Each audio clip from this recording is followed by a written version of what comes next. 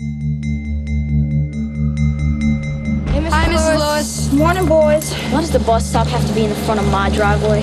So I can watch my little Walter get on the bus in one piece. I don't know what she'd do without you. I don't know what I'd do without her. We're already living paycheck to paycheck. We're gonna have to move. I'm sorry about the job, Arthur. You gotta be kidding me.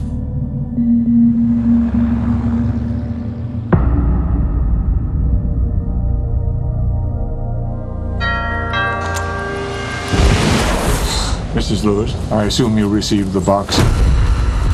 I'd have an offer to make. If you push the button, two things will happen. First, someone somewhere in the world whom you don't know will die. Second, you will receive a payment of $1 million.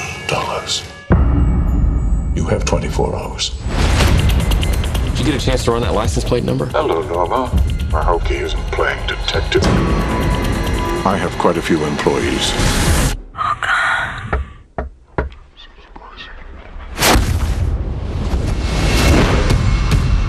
Somebody pushing your buttons. What if he say no? There are always consequences. He's testing you. We have to save your son or your wife is gonna die. How's she gonna die? You're going to kill her.